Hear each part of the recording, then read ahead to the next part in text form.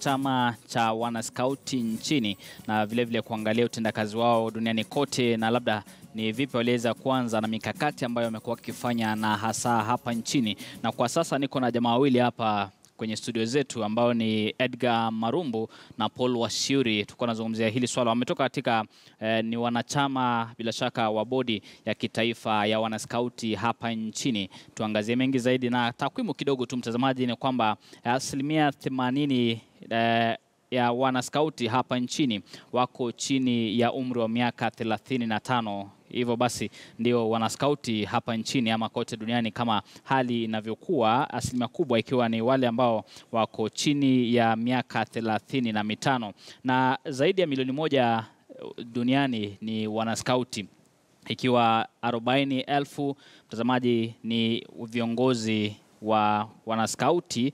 Na vile kukujuza tu kwamba chama hiki cha wanaskauti kilianzishwa na Robert Baden Powell mnamo mwaka wa 1907 na hapa nchini Kenya kilianzishwa mnamo mwaka wa 1910 kama sijakosea, na basi ndio makundi ndio kundi kubwa zaidi duniani likiwa limekita mizizi katika zaidi ya mataifa 216. Karibuni sana kwenye taarifa zetu za leo mashinani. Nashukuru sana kuwa nasi. Naam, hebu tuanzie hapa. Ni nini umuhimu wa hichi chama? Manake kama tulivyouliza kwenye Twitter, watu wengi wanasema kwamba wanafahamu hichi chama na ni wanachama wa wanaskauti katika shule tofauti. Tuanzie nawe Bwana Marumbu, umuhimu wa wanaskauti ni upi? Umuhimu wa wanaskauti ni kwamba wanatengeneza dunia. Naam. Vision ya skauti ni kutengeneza dunia njema ili unapoondoka duniani ukuwe umewacha dunia ambayo iko sawa kwa watoto ambao watakuja. Wanaskauti wanatengeneza dunia kupitia mipango mingi sana, kueneza amani, kutengeneza mazingira, kujijenga personality, character, tabia zao zinatengeneza. Nimeona kwa Twitter wengine walikuwa wanasema ilinisaidia ikanimenta, ilinisaidia nikapata nilipofika. Skauti inakusaidia ujijenge, inakupa ile ujasiri ya kuongea mbele ya watu, inakupa ile ujasiri ya kujua unachotaka na unaendelea kulifanya, na hili linafanyika duniani mzima kwa miaka 110. Na nimeona ukitoa tu takwimu kadhaa hapo za wanaskauti duniani. Actually hizo ni takwimu za wanaskauti Kenya milioni 1 duniani ni milioni 50 na viongozi milioni 10. Hawa watu wote wanajaribu kutengeneza skauti ili ikaweze kusonga mbele, ikaweze kusaidia society yetu, ikaweze kurudisha maadili. Tunapoona watu wanapotea, tunapoona vijana wanazunguka wakifanya mambo ambayo hayafai, wanatumia madawa ya kulevya, tunapoona vijana wanaiba, tunasikitika sana. Na mara mingi hata scout center yetu iko Kibera, na mara mingi tumeenda Kibera pale kutafuta wale vijana ambao wamepotea na kuwaleta kwa skauti. Saa hizi kwenye taifa, kwa shirika la kitaifa la Kenya tunayo bendi ambayo imetengenezwa, na bendi hii inatakiwa kutarget wale ambao wamepotea, vijana ambao wako kule mashinani, wanatembea, hawaendi shule, ili ikawaleta na ikawape mafunzo ambayo yanaweza kuwatengeneza na kuwapa at least wakaweze kuwa na future ambayo hawakuwa nayo.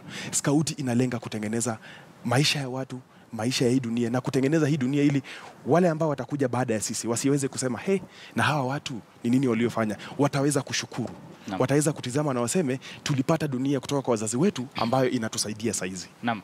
Bwana Paul, labda ni nani ambaye anaweza kujiunga na skauti? Ni mtu yeyote tu ama kuna baadhi ya watu ambao wametengewa kwamba ukiwa umefikisha labda umri fulani unafaa kujiunga na skauti, ukifika umri fulani unafaa kujiondoa kwenye skauti? Asante sana bwana Niki kwa swali yako, lakini naacha niseme hivi, mwanzilishi wa skauti alikuwa na kigezo kwamba ukianzia ukiwa mdogo, kuna stages ambazo unapitia. Ukiwa mdogo, ukiwa katika primary lower, uko katika sehemu inaitwa Sungula. Ukitoka Sungula ukiwa kwa primary unaenda sehemu inaitwa Chipukizi. Hapo katika miaka 15. Then ukienda katika shule ya sekondari unakuwa katika ile hali inaitwa Mwamba. Na hizo kila hali ambayo huko kuna stage ambayo unatoka moja hadi nyingine, na pia kuna badges ambazo unapewa kulingana na unavyohitimu. Then ukitoka pale hivyo uende tertiary ama uko katika chuo kikuu, pia kuna sehemu nyingine kutoka miaka 18 hadi 26 ambayo wewe ni jasiri ama kwa kimombo you are over. Hapo ndio sasa unatolewa, haufanyi active scouting, lakini unaangaliwa uanze kutazama nini unaweza sasa kupeana. Kwa hivyo katika hii hali ingine ulikuwa unapitishwa mambo mingi, unafunzwa, lakini kwa wakati huu hata moto ambayo inakuongoza ni kwamba ni huduma ambayo unafaa kutoa kwa jamii, kwa watu ambao wako karibu nao. Kwa hivyo kutoka hapo sasa wewe inaonekana umepitia sehemu zote katika miaka 26 kuendelea. Sasa wewe unakuwa sasa kama wewe ni mkubwa, wewe ni mkubwa. Sasa tunasema wewe ni mwalimu ama wewe ni scout leader. Kwa hivyo unatazamiwa sasa kuongoza wana scout ndio waweze kufurahia ama waweze kujua ni nini scout. Sasa wewe unaweza kuwaongoza. Kutoka hapo sasa uko katika hali ambayo Kenya tunaita kigogo, ambao wewe kazi yako ni wa kupeana ama kupeana mwongozo kwa wana scout wenye ni wadogo. Kwa hivyo katika hali yote, miaka yoyote, scout inajumuisha kila mtu na mtu yeyote anaweza kuwa scout. Maana katika ile hali yoyote uko nayo, kuna maadili ama kuna mafunzo ambayo unapata, kuna pia skills ambao unapata zenye haukuwa nazo na inaweza kusaidia kukaa kwa maisha. Cha muhimu ni kwamba katika scout ni kama ni academy, ni hali inayo kufunza kuwa kiongozi. Unaweza kujitegemea kama vile mwanzilishi alipeana amri ama law 10 ambazo zinakuongoza. Kama unafunzwa kama kuwa wewe unafaa kuwa mwaminifu, unafaa kuwa mzalendo, unafaa kuwa jua wewe hali yako ni ya kujitoa na kueleza kama vile kakangu hapa alisema kwamba wewe unafaa kutegemewa ama kuangaliwa. Kwa hivyo wewe hufai kulalamika, kazi yako ni kupeana suluhu kwa majanga ama mambo ambayo haipatikani katika hali ya kawaida. Na mimi mwenyewe sasa naweza kuwa scout? Uko karibu sana, unaweza kuwa na utakuwa scout mashuhuri sana. Kwa hivyo nitaanza na wale watoto wadogo pale kujifunza nifuatie vile vitengo? Hapana. Sasa hapo tutaangalia miaka kwa maana kwamba wewe mahali huko wale wadogo watakuwa na kuangalia. Kwa hivyo wewe utaanzia ukiwa kiongozi wa wana scout wale wadogo. Na Bwana Paul, kabla niende kwa Marumbu, ili swali labda nikuulize, ni mtu tu ambaye ama mwanafunzi ambaye yuko katika shule ambaye anaweza jiunga na scout, ama ni mtu yeyote ambaye labda hayuko shuleni, yuko pale nje, labda hajaweza kufanikiwa kwenda shuleni na umri wake umezidi, ama ni lazima ukue shule ndio uweze kujiunga na scout? Si lazima, ni ile Kenya tumeangazia maana watu wengi wako pale kwa shule. Lakini ukienda kama nchi zingine utapata kuna vikundi za skauti katika kanisa, katika vishirika zingine vya watu wanaungana. Na pia Kenya tunaelekea katika huo mwelekeo kwamba unapata vijana wanashikana. Wanasema sisi tutakuwa tukifanya hivi, watakuwa na mikutano yao. Kama kuna hafla ya skauti, wanaweza kupatana pale. Kama jana kulikuwa na mashindano ambayo ya kitaifa ilikuwa pale, unapata kuna vijana tu wametoka mtaani wameshikana na wanaendelea kufanya uskauti. Pia katika kazi unapata pia kuna watu bado wanaendelea. Kama sisi pia mahali tuko, tunaendelea tu na skauti, lakini pia tuko katika ile hafla ya kuajiliwa, lakini bado unaendelea, uko na ule moyo. Ni kama ile tunasemanga, kama wewe ni skauti mara ya kwanza, wewe ni skauti kimaisha, inaingia tu kwa roho yako. Na Bwana Marumbu, niruhusu nikuulize, maana naona kwamba mmevaa mavazi ambayo lako ni tofauti na lake. Kwa shingo kuna hichi kitambaa ambacho umejifunga, na pia kwenye kutumia umefunga hicho kitambaa na kitu kingine ambacho hakieleweki pale. Hebu nieleze kuhusiana na haya mavazi, maana pia kuna kofia ambazo sio hizi ambazo mnavaa, kuna zingine kidogo. Hebu tueleze kuhusu mavazi. Labda uniruhusu nianze tu na pale ambapo alitokea pale pa watu wakubwa ambao wanataka kuingia skauti. Juzi tumesherekea siku ya wanaojitolea ulimwenguni tarehe 5 Disemba, na skauti walisherekea kabisa kwa sababu wale ambao wako skauti ambao wanajitolea, wale watu wakubwa ambao wako kwa makazi yao, ni walimu, ni wakurugenzi, ni madaktari, lakini wanakuja baada ya siku zao 5 za kazi, Jumamosi na Jumapili, wanakuja kupeana umaarufu wao kwa wanafunzi ambao na watoto ambao wako kwa skauti. Wana skauti wanahitaji hiyo. So watu wote wanakaribishwa katika skauti. Nikirejea katika sare ambayo nimevaa. Sare ambayo nimevaa, nikianza na hiki kijitambaa, hii ni kama tuzo. Ukifika mwongozo fulani, ukifanya mambo fulani ambayo unajaribu kuelekezwa. For example, wewe ukikuja leo, kuna mafunzo ambayo tutakufunza ili ukaweze kufunza wale ambao utakuwa unawaongoza. So hii inaitwa wood badge. Wood badge ni kama degree ya skauti. Hebu anisha mtazamaji vizuri, maana hii inaitwa wood badge, inaitwa Gilwell scarf. Gilwell scarf ni pale ambapo mwanzilishi wetu alizaliwa, inaitwa Gilwell Town. Sasa ilipewa hii jina Gilwell scarf na Uingereza kule. Na ukipewa hii na hivi vijidude viwili, inamaanisha umepata degree ya scout. Hii ni kama ni degree yako ya scout, kumaanisha umehitimu kuweza kufunza wale watoto na kuwaongoza vizuri, na usiwapeleke kwingine kubaya. Hii ya juu inaitwa Messengers of Peace scarf. Nimekuwa Malaysia siku 5 iliyopita kuhudhuria hafla ya kuwatuza wale ambao nitawaita kama ni mashujaa wa skauti ambao wamefanya mambo ya kiajabu katika maeneo ya kutafuta amani. Hii ni tuzo ambalo unapewa. Kunayo vijitambaa viwili, kuna ile ya kijani kibichi na kuna hii ambayo ni ya samawati. Hii ya samawati ni tuzo ya kwamba ukishafanya wakati up to level fulani ambayo wanaona ya kwamba huyu amesaidia sana nchi yake, amesaidia sana community yake, amesaidia sana wale ambao wako karibu na yeye, kuleta amani, kujenga society, kufanya vitu hayo yote, unapewa hii. Na hii nilipewa tukiwa Malaysia juzi. Na kwa kofia, kunayo hii kofia ambayo inaitwa green beret. Kunayo vitengo tofauti katika skauti. Kunayo wale ambao ni wale wa nchi kavu, kunayo wale ni wa maji, kunayo wale wa wanahewa. Skauti ni karibu kama military yetu. Sasa ukifika kwa wale wanahewa utapata vikofia vyao ni vile ambavyo vinaenda namna hii. Ukifika kwa wale wana maji utapata kofia yao ni ile kubwa nyeupe. Lakini ukifika kwa wale ambao ni wa nchi kavu utapata hii ya rangi ya kijani kibichi ndiyo kofia yao. Na kuna ile nyingine pia kubwa kabisa, hiyo tunaachianga ni wa viongozi wale wa juu kabisa ambao wamehitimu. Inaitwa Baden Powell Cap. Ilipewa jina ya mwanzilishi wetu ili wale ambao wanafika pale kama unapewa tuzo zako, ukiendelea kupewa utapewa pia hiyo, na itakuwa moja ya kwamba wewe umehitimu sana katika skauti na unastahili kuwa kiongozi mkuu. Naam. Na hebu tuzungumzie hili, na ningependa Paul achangie kwenye hili. Mmekuwa na mikutano kuelekea katika kila kaunti hapa nchini Kenya. Hebu tueleze mengi kuhusiana na hiyo ziara. Na ilianza lini? Mmefikia wapi? Tuseme kwamba kama mfumo wa nchi ya Kenya kwamba katika ugatuzi pia ni kama vitengo zote pia zinaenda katika huo mfumo. Kwa hivyo kama mimi ni programs commissioner huko Kisii County, huko ndio nasimamia. Kwa hivyo mikutano yenye imekuanga pale ni kwamba kumekuwa kwanza na mashindano ambayo ilianzia pale chini ikikuja juu. Jana ndio tumekamilisha mashindano katika taifa na wiki ijayo kuna timu kwamba itaenda katika region ya Afrika Mashariki katika Kampala, Uganda. Kwa hivyo Kenya Scout inafanya ni kujaribu kufikia ule mtu wa mashinani, kwa maana huwezi kuwa una practice scout kama haufikii ule mtu pale. Anafaa elewe ni nini unachofanya, na hivyo tunaweza fanya.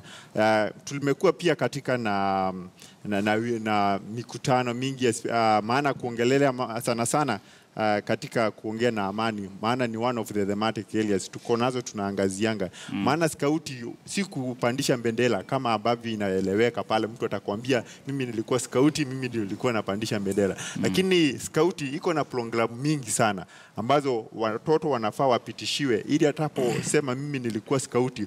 Maana ukiangalia ule mtu maisha yake inaonekana kwamba yeye anajua anachofanya, na kwa maisha anaweza tegemewa, anaweza anaangaliwa na wenzake, waweze kusema huyu ni scout na ni tofauti na yule. Na utapata katika shule, utapata kwenye wanajua program za scouti, utasikia kila kitu mwalimu akitaka wewe ndio ufanye, maana wewe ni scouti. Kwa hivyo tumeweza kuangazia amani, tumeenda kuangazia maneno kusema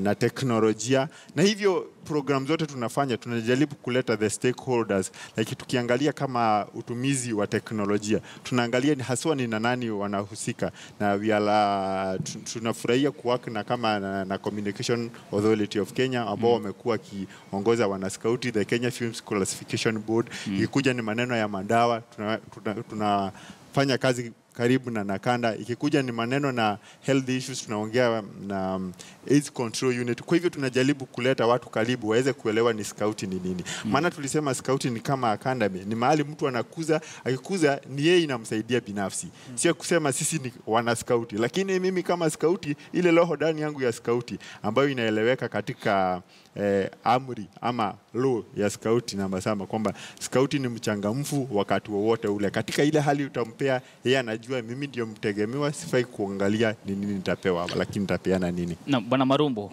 ukiangalia mtu unaweza sema kwamba huyu amepitia kwenye, kama ni mtoto kwa mfano, unaweza sema huyu mtoto amepitia kwenye scouti na huyu hajapitia, unaweza sema tofauti? Kama mimi ni scouti na nimekuwa scouti kwa muda, nitajua. Kwa vile kuna yale mambo ambayo mtu anajipata huwa anafanya wakati ya nini. For example, nikiwa hapa, tukiamka hapa kuanza kutembea saizi, wewe ukitoroka utatoka na mguu wako wa kulia. lakini mimi nikitoka hapa nitatoka na mguu wangu wa kushoto. Lakini kwa nini? nini? Lakini wote tulikuwa tumeketi, unaelewa? Lakini jambo ambalo limefanya hivyo ni yale mafunzo ya skauti yanakufunza uanze kila kitu na mguu wako wa kushoto. Jambo kama hilo ni moja tu ya nje ambayo ni, lakini kuna yale angalia maadili ya ndani ambayo ukiangalia mtoto, ukiangalia vile anafanya kitu, ukiangalia vile anaongea mbele ya watu, ukiangalia vile anajikaza, ukiangalia anapotoa ujumbe mbele ya watu, kuna mambo ambayo anajaribu kushinda akirudia. Ukimsikiza kwa dakika 10, dakika 15 utajua huyu mwanafunzi kuna vile alipita skauti. Nikiongezea tu kwa yale ambayo amesema, wakati mwingine mimi huwa nasikitishwa wakati naambia mtu ni skauti, ama akiniona mimi niko na sare ya skauti anasema nyinyi wale ambao huwa mna match, ama nyinyi wale ambao mnateremsha bendera. Ninawakaribisha skauti. Mwenzangu amesema juzi tu jana tumemaliza competitions za nationals. Ukitizama mambo ambayo yamefanyika pale, kumatch ama kuteremsha bendera ilikuwa kidogo sana. Katika hayo mashindano huwa mnahusisha nini hasa? Mashindano hayo huwa tunazia mambo ambayo ndugu yangu ameyataja. Mambo tunaweza punguza aje madawa ya kulevya, tunaweza saidia aje community yetu kupanda miti, tunaweza saidia aje, tunaweza survive aje tukitupwa mahali ambapo hatuna chochote. Utatizama aje ujue hii maji ni safi ama hii chakula ni safi ama hapana. Mwanaskauti ni mtu ambaye amekuzwa ile njia ambayo akienda hata darasani ana mambo mengi sana. Ndipo maana tunajaribu kukaribisha watu wa media wakaweze kutizama mambo ambayo tunafanya. Kama saizi ambapo tumeshinda mashindano ya kitaifa na tunaelekea Uganda, mashindano ya Afrika Mashariki. Nini itafanyika kule? Tunahitaji kujua, tunahitaji kueleza wazazi wetu wakajue ni mafunzo gani watoto hao wanapoenda skauti wanafunzwa, na wakitoka huko wanasaidika ama hawasaidiki. Na ninasema kwamba ukiniona nimekaa skauti miaka hii yote. Umekuwa skauti miaka ngapi sasa? Nimekuwa skauti miaka 17 saizi. Tangu niwe na miaka 6 mpaka leo nimekuwa skauti. Na nimekaa skauti kwa sababu ninajua kinachopata. Kila kitu ambacho nimepata maisha yangu yote sijapata kwa sababu nimesoma. Ingawaje nimesoma na nimepata degree yangu, ninafanya kazi, lakini skauti ndio imekuwa ikinifungulia milango ya kila mahali. Wakati huu mimi niko katika bodi ya Kenya Scouts Association, niko katika bodi ya World Scout Committee. Mkenya, Mwafrika peke yake, hakuna mwingine. Hiyo ni skauti. Singewahi panda ndege niende Malaysia, niende wapi kurepresent wanaskauti kama sijaweza kukuzwa katika maadili hayo, na skauti kaniweka kuwa kiongozi ambaye anaangaliwa na watu na watu wanafurahia. Skauti imefanya hayo yote. Na tukipea wanafunzi wetu, tukipea watoto wetu nafasi kama hiyo, wanaweza pia kugrow into the system na wakaweza kupata maadili hayo, wakaweza kupata mafunzo hayo, wakaweza tu hawapandishi bendera peke yake, wanaweza kufunza masomo ambayo hawawezi kufunzwa kwa darasa, wanafunzwa kule nje wakati wanapoenda kampu zao, wakati wanaenda kufanya mambo yao. Na kwanza hongera kwa kuwa Mwafrika kwanza kuwa kwenye hiyo bodi ya kimataifa. Asante sana. Na pili, labda swali ambalo ningekuuliza, manake uliniambia kwamba nikiondoka hapa mimi natoka na mguu wa kulia kisha utaondoka na kushoto. Niliacha skauti darasa la 8. Lakini kuna jambo moja nilifunzwa kwamba wanaskauti mara nyingi wanasalimia kwa mkono wa kushoto. Ndio. Hebu tueleze ni kwa nini?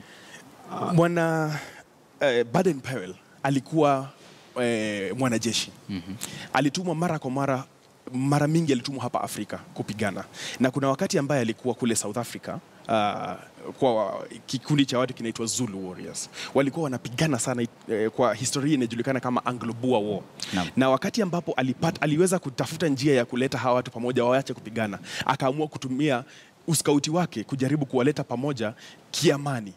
Na alipoongea na njia zote mbili, akaongea na hawa, wakakubaliana, wakakuja pamoja ili kutoa ishara ya kwamba tumesameheana, tumekubaliana na kuanzia leo hatutapigana. Waliweza kusalamiana kwa mkono wa kushoto. Wakisalamiana kwa mkono wa kushoto ilikuwa ya kwamba mara mingi watu wanapoenda vita, ukitizama yale mafilamu za kitambo, huwa wanashika shield yao kwa mkono wa kushoto na wanashika ile ambayo itatupa mkuki kwa mkono wa kulia. Ili utoe shield yako uweke chini, inamaanisha ya kwamba unamwamini yule ambaye ako upande yule hawezi kukupiga kwa sababu protection yako umeiweka chini. So unaiweka chini na unanyorosha, na yeye pia anaiweka chini ananyorosha. Kwa hivyo tunaweza sema kwamba ni ishara ya amani. Ishara ya amani kwangu ndugu yako, amani kwangu dada yako. Naam. Ndio. Na sasa tumekamilisha msimu wa siasa ambapo bila shaka Rais Uhuru Kenyatta ameweza kuapishwa kama rais kwa muhula wa pili. Labda ni hatua zipi ambazo sasa mnachukua kuhakikisha kwamba ile sura ya siasa sasa umeiondoa kama maskauti wa Kenya. Umeiondoa, umesema kwamba hatua moja ni kutokana na hayo mashindano.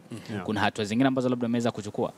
Kama wanaskauti, siwezi sema tunataka kuanza kuondoa sura ya siasa kwa sababu sisi hatujawahi kuwa na sura ya siasa. Wanaskauti ni kama nilivyosema nilipoanza, ni kama military.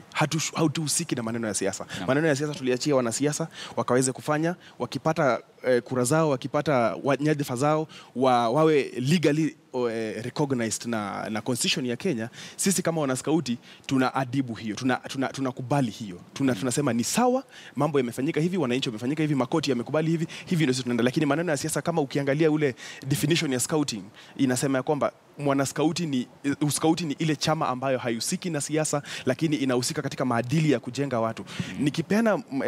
Nikipeana mfano, kwa mfano, kabla tukuje camp hii yenye imepita, kulikuwa na siasa mingi sana ambayo inafanyika huko. Hata saizi bado kuna siasa mingi, lakini nimekuwa katika kampu siku 5 saizi, na kitu mzuri na camp ni kwamba hauna access na news, hautaona nini, hautaona internet, hautajua nini inafanyika. So tulikuwa tuko ni kama tumekatwa kutoka dunia, hatuko kabisa.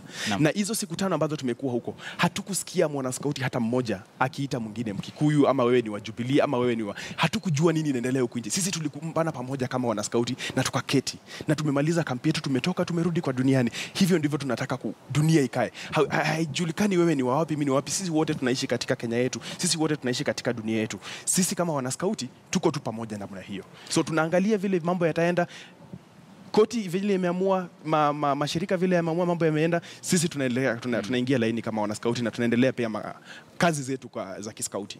Bwana Paul, kuna baadhi ya wazazi ambao wanasema kwamba ama anaambia mtoto nisikuone ukicheza michezo, kwa mfano soka shuleni manake inakaribia masomo, nisikuone kwenye skauti manake mwezi wa Julai ama ni Juni mnaenda Nyeri kwa labda wiki mzima pale Februari. Mnaenda Nyeri wiki mzima pale kusherehekea siku wana skauti duniani. Labda unawezaje kuambia wazazi kama hao, labda kuna hadhari yote ya mtoto kutoka kwenda katika hizi hafla? Sidhani kunayo, hata juu kwa miaka yote ambayo skauti imekuwa, na ndio maana tunajaribu kukuja hata kwa media ambao watu waelewe skauti inahusu nini. Maana wanajua skauti ni mchezo, ni kupoteza wakati, lakini tukiangalia hata kama ndugu yangu hapa anakaa katika shirika la Youth Advisors in the World Scout Fraternity, ambao ni watu 6 peke yake duniani. Mtu kama huyo ukiangalia kama yeye amefanya skauti miaka yote, ukiangalia watu wengineo kama Laisi mwenye alikuwa wa Amerika, watu wengine wote utapata kwamba walipitia katika skauti, na utasikia mtu akisema mimi skauti ilinisaidia 1 ama 2. Kama mimi kusema kwanza vyenye skauti imenisaidia, mimi nilipata kazi juu ya skauti. Maana unaenda pale hivyo mtu anafurahishwa na kenye unafanya. Baadaye ndiye anakuuliza na ulisomea nini ama makaratasi yako ni gani. Kitu la muhimu ni kwamba kujua, unapoangalia mtoto, wacha afanye kenye anafanya, bora wewe umuelekeze mzuri. Kama ni skauti anafanya skauti ambayo inafaa. Na ni wadhifa wako kwamba kujua hii shule na hii skauti inafanya ni ile tulikuwa tunafanya, na kama imebadilika ni nini kigezo chake kimebadilika. Na kama ni hizi mashirika kubwa tunajaribu kuzileta pamoja ndio waanze kuelewa, maana ndio tunaeneza hii jili watu wajue skauti inahusu nini, inasaidia watu nini, ni watu wangapi tuko nao kwa na skauti. Na tukiangalia kama hii Kenya, tukiangalia watu tajika kama the former speaker wa Assembly Honorable Kapalo, Kalonzo Musyoka, Eugene Wamalwa, ni watu wamekuwa wakikuja huko kwa kampu. Na tukiangalia hata saa hii mwenye ni chief scout Professor Job Kaimenyi, unaangalia watu kama hao, si mtu tataangalia ati mtoto wake akimfuata atakuwa anapotea njia. Maana ni mtu katika jamii anaweza kuwa anaangaliwa. Na hiyo ndio tunajaribu kuambia watu, chochote unachofanya ukitia moyo wako, na maana skauti ni ya vijana. Actually CV aiendagi katika miaka 35. Kama mimi yeye akienda kwa skauti, yeye ni kijana. Mimi nikikuwa kwa skauti, mimi ni commissioner, like niko level ingine. Lakini bado mimi ni mdogo na nahesabiwa kama commissioner, lakini mimi bado ni kijana. Kwa hivyo inanipea nafasi ya kujikuza, na ninaweza ngoza mtoto mwingine na muambia, badala ya kufanya hivi na hivi, fanya hivi, na katika skauti itakusaidia. Maana skauti wamekuwa na aliwe wanaweza pita haraka. Mimi nimeenda hata katika Ikuru, nimetoka nje ya Kenya kupitia kwa skauti. Labda tu ndugu yangu kuongezea kwa ile. Wacha nijitoe kama mfano, na pole sana mama yangu kumtumia kama mfano. Nilipokuwa mdogo, nilipoenda skauti, mama yangu alinikataza. Alinieleza, Edgar, soma. Edgar, wacha hii maneno ambayo unafanya, unakimbia huku kampu huku kila weekendi wapi badala ya kusoma. Naam. Nilijaribu kuwa skauti karibu miaka 2 tukisumbuana na yeye, lakini nilifanya jambo moja. Wakati tulienda kampu moja, nilitafuta simu ya mwalimu, nikampigia simu, nikamwambia mam, niko katika kampu hapa, tafadhali njoo. Mama yangu akakuja katika kampu yetu. Alitizama mambo ambayo tulikuwa tunafanya. Alifurahi. Alisema kama hii ndio mnakuja kufanya, tafadhali mtoto wangu endelea. Na kitu fani ni ndugu yangu anayenifuata. Alipoenda katika shule ya sekondari na hakujoin skauti, mama yangu karibu ampige. Kwa nini wewe haujoin skauti? Na saizi ndugu yangu pia ni skauti na anafurahia kuwa skauti. So kwa wazazi wale hapa nje ambapo wanafikiria skauti ama mambo ya michezo ni kupoteza wakati, hapana. Ni kukuza talanta za mtoto. Ni kukuza yale mambo ambayo mtoto anaweza kupata other than yeye kuingia darasani, kwa sababu darasani tutaingia sisi wote, tutasoma. Elimu ni muhimu, lakini baada ya elimu siku hizi wale ambao wanaajiri watu wanauliza, okay, umeleta degree yako hapa, nini ingine unaweza ukatusaidia? Mtoto atajibu nini kama alikuwa darasani peke yake? So tuwakaribishe na tukubalie watoto wakaweze kufanya talanta zao. Naam. Mtazamaji, hapo ni Edgar Marumbu na Paul Washiuri ambao wote ni wanachama katika wanachama wa bodi ya kitaifa ya wanaskauti, mtazamaji, hapa nchini. Na pia Edgar Marumbu, sijui kama Paul pia wakati kwenye hicho kikao cha hawa watu ambao tunao 6 peke yake. Naam, Edgar Marumbu anaketi kwenye kikao cha wanaskauti wakuu zaidi ya hapa duniani, bila shaka kwa Mkenya na Mwafrika peke yake. Naam. Naam, kwa hivyo basi ni swala ambalo tutarudi kwao baadaye tuweze kupata matamshi yao ya kufunga, lakini mtazamaji, kwa sasa ningependa tupate mapumziko kidogo, kisha nitakuwa nasoma